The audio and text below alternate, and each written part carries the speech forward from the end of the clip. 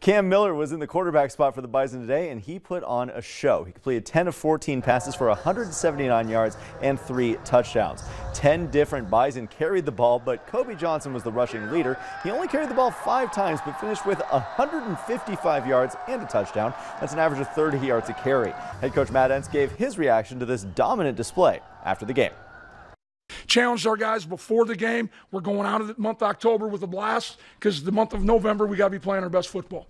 And that doesn't matter if you're Little League Baseball or in the NFL. You always want to be playing your best football or best of anything at the end of the season, and that's what we're trying to accomplish.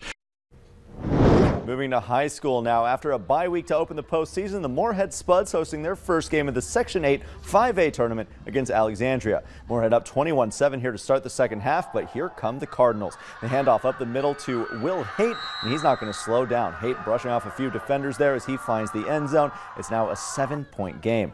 The script getting flipped entirely now to start the fourth quarter. Alexandria working from the goal line. This time Haight takes the carry to the outside and in for another score. We're tied up at 21.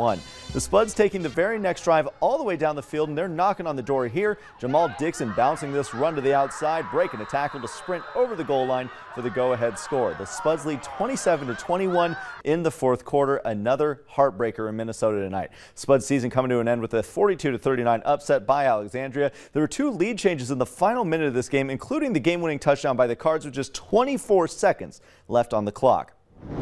Here's a look at the full 5A bracket now. Alexandria will now face Bemidji, who advanced to the title game with their win over Sauk Rapids Rice. That title game will be in Bemidji next Friday. We've got a lot of brackets to look through. Let's go. Let's start with our other sections now. Here's the 3A bracket. DGF still unbeaten against teams at the 3A level, moving past Thief River Falls 28-7. They now play Fergus Falls in the Fargo Dome next Thursday, who beat Perham to move on.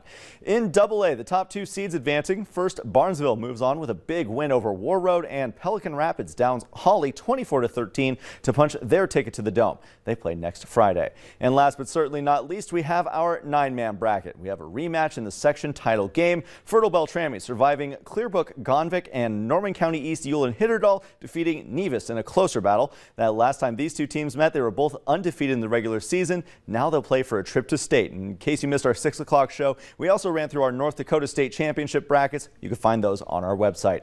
Stick around. Plenty more to come after the break, including the Hall of Fame game with the UND hockey team.